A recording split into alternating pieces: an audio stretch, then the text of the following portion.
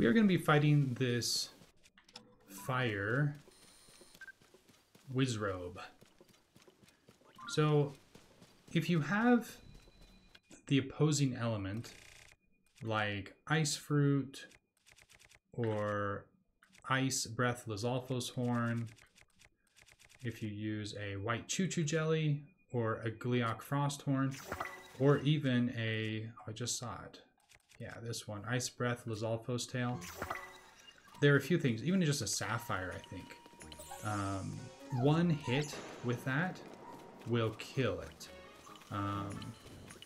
There are a few things you need to keep in mind, especially with the fire. The moves that they have a single, it seems like if they have a sword with the gem, it's not nearly as powerful as when they have the magic rod.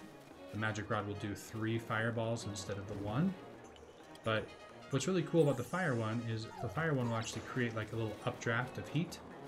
You can use this to create bullet time and just shoot away, attach your ice item and just shoot away, 1-hit kill. I kind of want to see him create the fire effect, the rain fire from Volcano dance. I don't know if he can do it because he doesn't have the actual magic rod, but we'll see. Get away from me, bees. Oh, are they angry?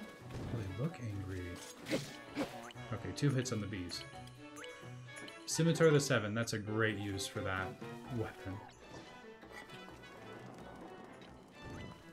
Maybe this one, because he's just like level 1, he's not going to do the full fire dance. Okay, I'll show with just a White Choo Choo Jelly, super low level bow. 1. Oh, he is doing the dance. Oh, perfect timing. I'm glad I missed. Okay, so what does the dance do? Yeah, that's not good.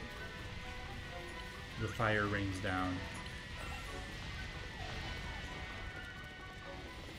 So you definitely want to prevent that move from happening.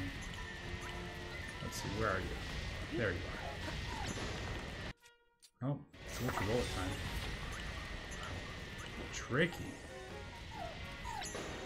Okay, now I'm really struggling to end this. There we go. Okay, White Choo Choo Jelly. Slowing down time. 1 hit. Now you can get... So he didn't have the full magic rod, but he did have the ruby sword, which is cool. Don't have any room for it, but that's how you defeat the fire Wizzrobes.